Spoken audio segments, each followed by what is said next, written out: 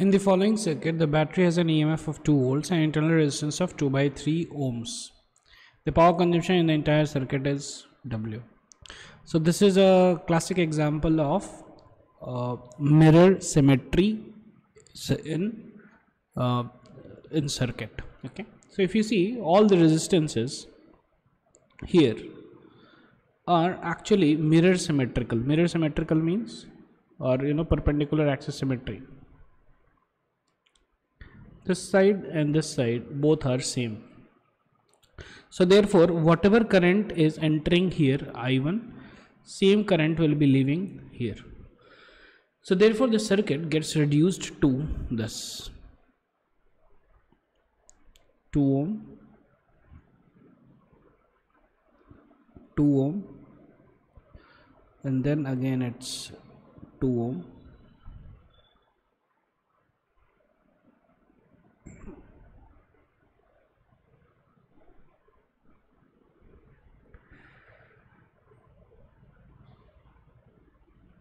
Okay, so it's something like this, 2 ohm, 2 ohm, and this is also 2 ohm. So now if you see here, these both are in series, so therefore it's 4 ohm, and this is parallel, so therefore it becomes 4 into 2 divided by 4 plus 2, which is 8 by 6, which is 4 by 3 ohms.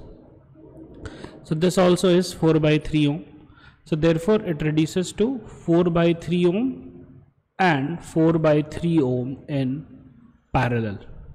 So therefore this is 4 by 3 into 1 by 2, which is 2 by 3 ohm, and like this is the equivalent of it.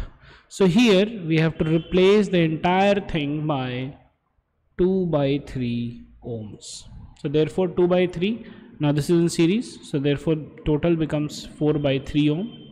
So therefore the current is equal to 2 divided by 4 into 3, which is 2, this is 1.5 ampere. Okay, so now what is being asked? The power consumption in the entire circuit is going to be, so therefore the power consumption is I square R, so therefore 3 by 2 into 3 by 2 into R, which is 4 by 3. So it's gone, 2 to the 4, so therefore it is 3 watt. So the answer is 3 watt. Thank you.